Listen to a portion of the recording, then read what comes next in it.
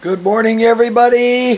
Eugene Bear here on YouTube. Let's get right to it. Quick sip of coffee, lukewarm.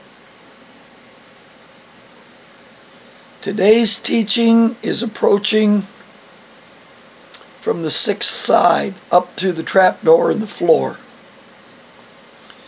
Now, it is the responsibility of a teacher to teach the truth of the Word of God. Out of the mouth of two or three, let every word be established. So 2 is the minimum true witness. Now, when you've been reading the Word 43 years and teaching it, you form theologies and opinions. You can't help but do that. So I'm going to call my opinions, what if? Because something came to me. I was watching the leader of Israel speak. I can't say his name properly, so I won't. I have a personal love and respect for the man. Jerusalem, a mountain. Gentiles on the mountain, Jews in Jerusalem. Do you know there's a parable about that? The woman at the well spoke of her fathers, and her fathers told her that Messiah, Christ, anointed one, was coming, and when he came, he would explain all truth. What she didn't know is Messiah, Christ, anointed one, was standing right there asking her for some water from the well of Jacob. Back to the mountain and the city. A lot of talk about building a third temple.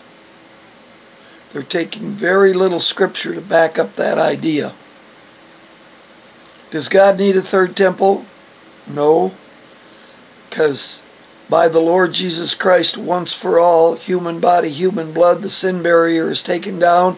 He's the forerunner, access. He's gone in, ascended and seated, and mediator between God and man. God. And in the heavenly Jerusalem in Revelation, there's no temple. So why does God need a third temple? He doesn't. Because the heavenly city doesn't even have a temple. Now, where should the temple be? Should it be on the big plateau where the Dome of the Rock is, and Islam has their one of 3 sacred places on earth that they value? When there is a great possibility that Jerusalem that the Lord walked in is in absolute total ruin because of what he said. Not one stone shall be left upon another. That stone are man-made square stones for walls and for temples. Literally torn down till there's nothing but mountain, dirt, earth.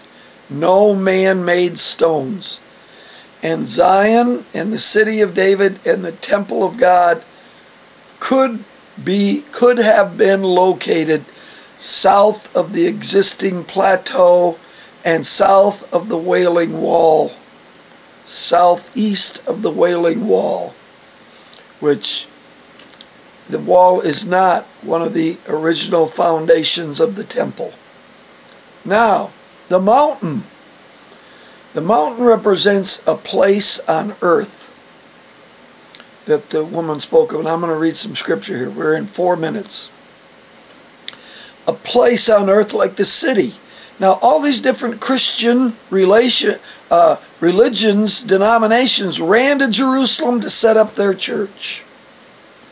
When the way, the new covenant of grace, the newest sect out of Judaism called the Way, they were standing in synagogue, raising their hands, calling on Messiah, Christ, anointed, Jesus of Nazareth, confessing his name, that he was the Messiah, Christ, anointed, Son of God, Son of Man, the Lord. The Way was Paul was trying to extinguish the new sect. Stomp it out. So the Way left Jerusalem and moved north. It got up to Antioch where the Spirit was moving, and filling Jew and Gentile with the Spirit at Antioch in Syria.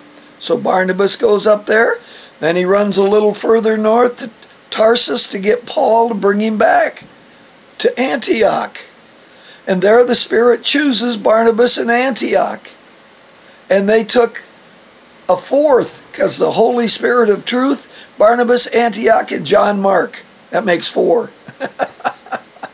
The Spirit started with 3 men. All right? And the 4th man quit the first missionary journey and went back to Jerusalem. But Paul knew the usefulness of John Mark. Just before his death, he asked Timothy to bring John Mark with him, the nephew of Barnabas, I believe. Okay, back to the mountain. Talking about location here, and these are my personal opinions, because most Bible scholars don't like it when I say after 33 AD the Lord started the New Testament, the New Covenant of Grace, Part 2. Now, today, the new Part 2, grace, faith, and mercy under the New Testament, under the Lord Jesus Christ, head of his spiritual body, the spiritual head of his spiritual body. Part 1 is to fade away. That's what Scripture says in Hebrews. We are in Part 2. We're living in Part 2. Get into Part 2. Study the Word in Part 2. Study the New Testament. Study the last 6 letters of Paul. Why? The Spirit, through Paul, started the first 25 years of the Christ-anointed church. I'm not a Christian. Too much junk, too much baloney going down under the word Christian. I am a Christ-anointed believer in the Lord Jesus Christ raised from the dead. And that church started by the Lord at his resurrection in 30 AD, advances to 40 AD Antioch, advances to 50 AD in Ephesus, which is the capital of the Roman power in Asia Minor at that time. And it also is the headquarters of the Christ-anointed church for the next 70 to 80 to 300 plus years. Elders, deacons, bishops, prophet, teachers come out of the headquarters of Ephesus. Jerusalem is not the headquarters for, it might be for Christianity, but it's not for the first church, the early church, the Christ-anointed church that the Spirit and Paul started with Barnabas and with John Mark. That's the truth. That's my personal opinion. But there are very few Bible scholars that will give Ephesus the headquarters of the Christ-anointed church. They want to put the beginning in the headquarters, which is a half-truth, back at Jerusalem.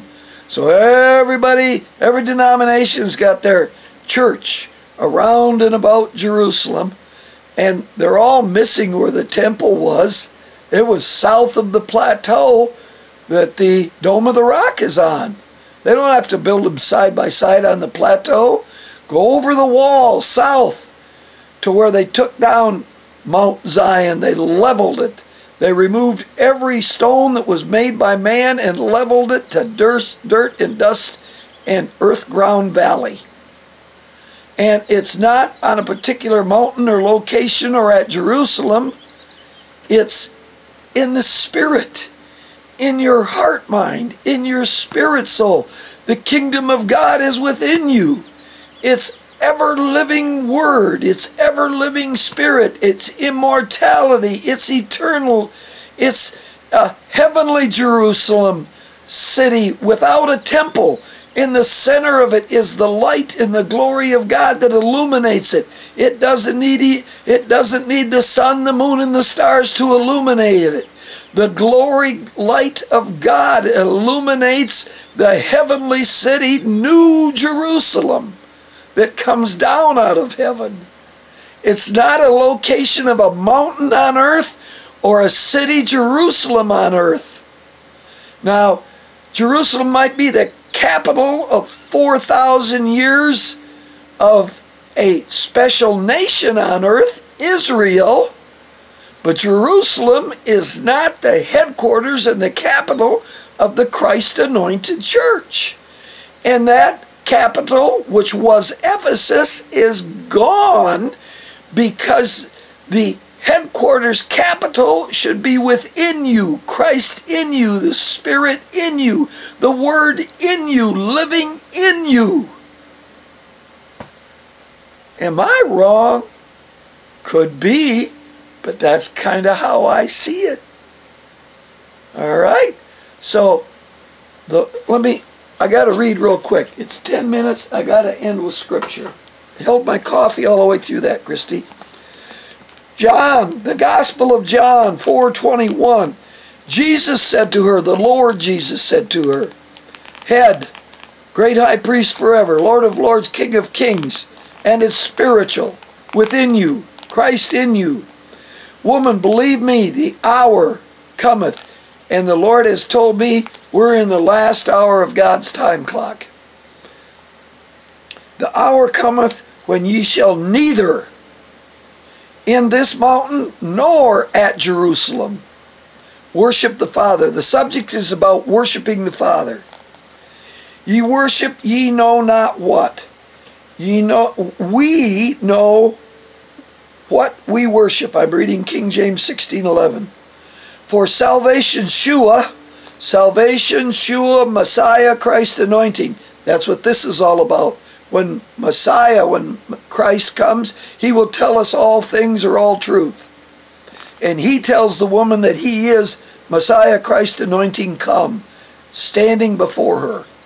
The prophet. She perceives that he's a prophet. He told her about her whole life. 12 minutes. I got to hurry. But the hour cometh, and now is. Now, today, the second is better that I teach. When the true truth worshiper shall worship the El Father in spirit and in truth within. Not on a mountain, not in Jerusalem. For the Father seeketh such to worship him. God is a one spirit holy, and is in italicized letters. So it should read, God a spirit. Not God is a spirit.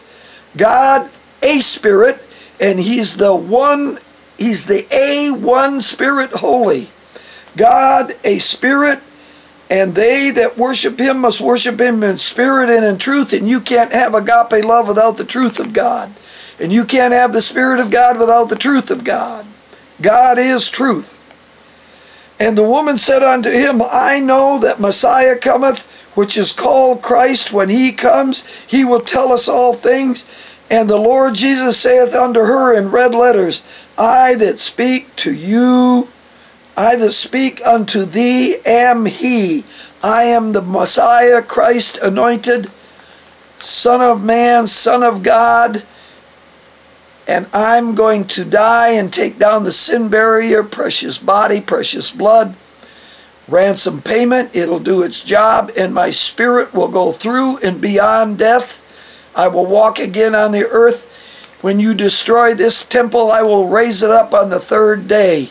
And he wasn't speaking about 46 years of constructing a temple, of which Israel thinks they need to build a third temple, and they don't. It's all within.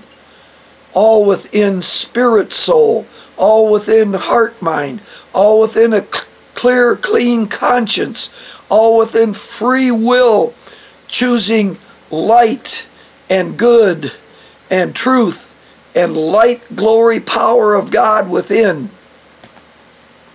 No mountain, no place, no temple. I could be wrong. And I believe that Ephesus, for the first 75 to 80 to 90 years on for 300 years, was the headquarters for the early Christ-anointed church, which the Spirit and Barnabas and Paul and John Mark started out of Antioch 40 AD. But the headquarters was in Ephesus by 50 AD and on. Love ya. Bye. headquarters, headquarters, headquarters, headquarters, Ephesus, Ephesus, Ephesus, Ephesus.